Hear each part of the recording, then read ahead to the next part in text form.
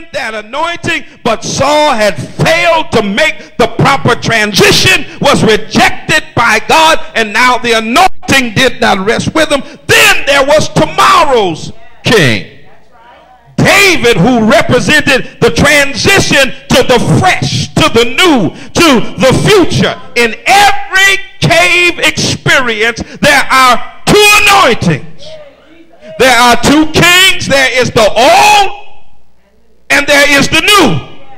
And it's up to us which one comes out of our cave experience. See, we can either come out, transition into the new and the fresh, or we can come out, reside to yesterday's anointing. And see, if we resign to yesterday's anointing, we will live the rest of our life looking back. You ever met somebody like that, always talking about how it used to be? What God used to do.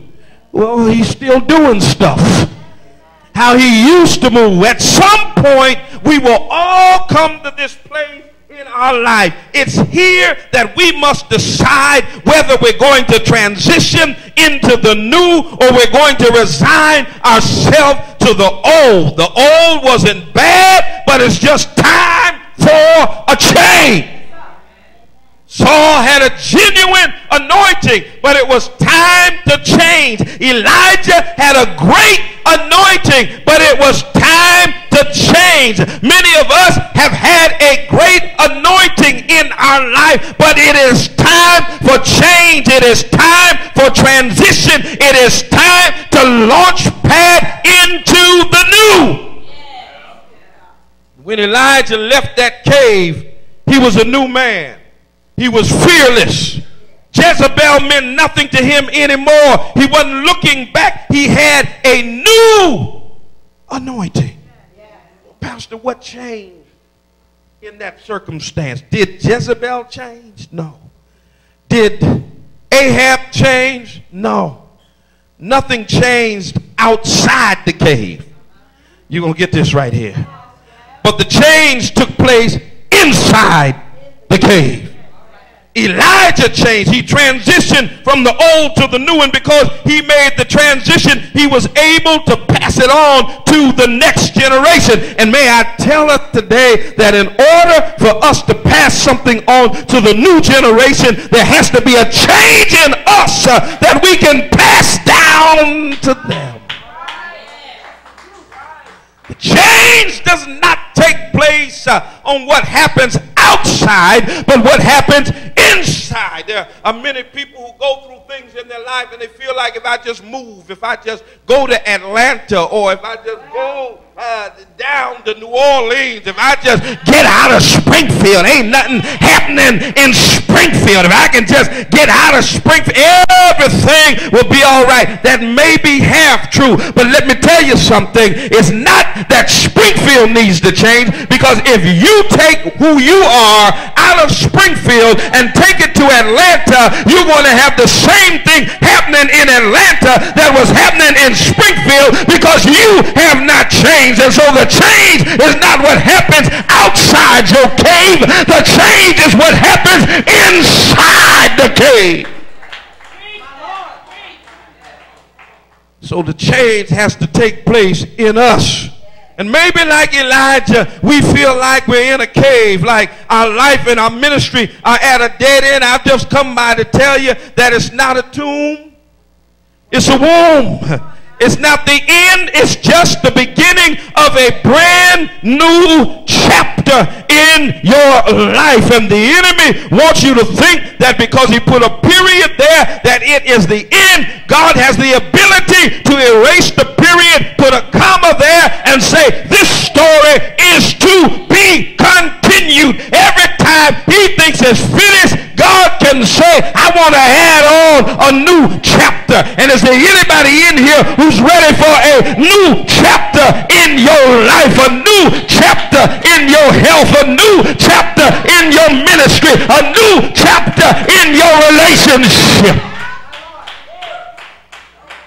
I want to tell you that God has not taken his anointing from you. It's just time to transition to the new anointing to the fresh anointing. In actual fact, the cave is one of the greatest blessings that you could ever have, because it's what transitions you into the new. The caterpillar would never make the transition into a beautiful butterfly had he never had to go through the confines of the cocoon. Had he never had to go through the cave experience, he would never transition from what he was into what he's going to be. And I'm here to tell somebody right now, you might be going through a difficult time in your life. You may be going through an anxious situation. You might be going through sickness in your body. You may be going through turmoil in your home, but your cave is not your tomb. It's just your womb. And what happens in the womb, stuff comes out of the womb. Stuff is birthed out of the womb.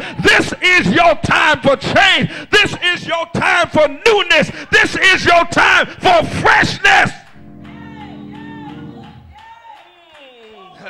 Just look at somebody and tell them, I'm coming out of here. My God, don't judge what I'm going to be by what I am right now. But I'm just like Diana Ross. I'm coming out. I want the world to know. Gotta let it show. Slap somebody high five and tell them, I'm coming out of here. Bless his name. God wants you to know that his mercies are brand new every morning. Bless his name. Yesterday's gone. Tomorrow may never be mine. But Lord, help me to take one day at a time.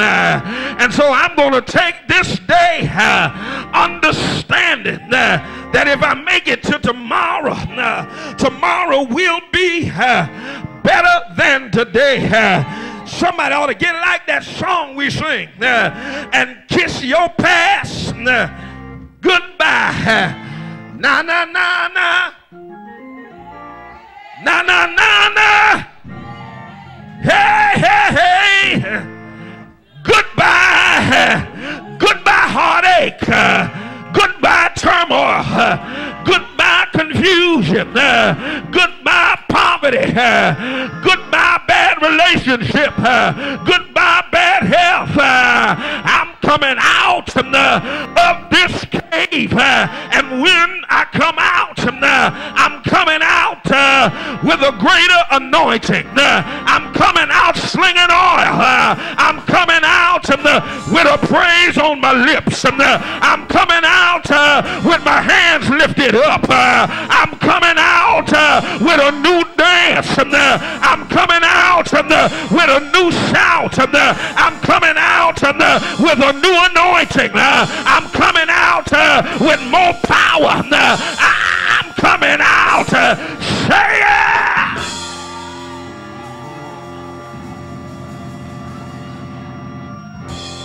I'm done, but just grab somebody, push them, look at them, and say, get up out the cave, get up out, get up off that couch, get up off that seat or do nothing.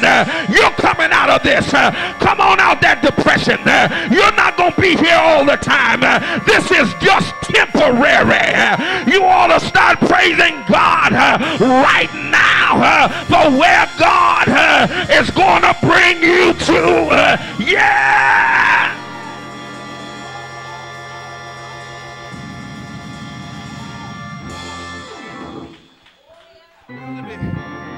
Let me quit here.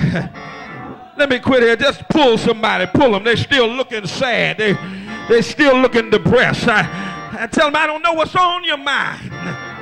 Don't know what you've been through. Don't know what the doctor's report says. I don't know if you got a shut-off notice. I don't know if you're being foreclosed on. I don't know if you're getting a repossession. I don't know if she just left you. I don't know if you walked away. But I want to tell you, there's light at the end of this tunnel. There's an opening into this cave, grab them, pull on them, and say, get up out of here. You're coming out. We're coming out. Yeah.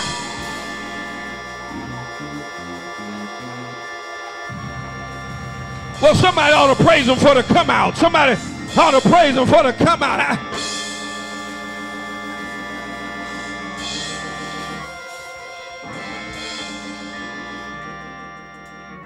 All right, everybody stand. Everyone.